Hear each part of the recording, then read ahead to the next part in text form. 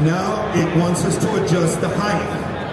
You can do that manually by pushing the up and down button, but this has a start button, and what we want to do is go ahead and hit the start button.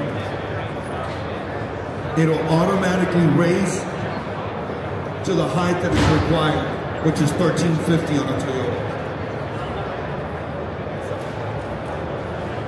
Again, this is the IA700 versatile modular frame. We're going to hit next. This is telling us go ahead and take the tire clamps off. You know how many people drive off with tire clamps and they're calling us, hey, we need a reset. It's telling you to take off the tire clamps and go ahead and turn off your laser.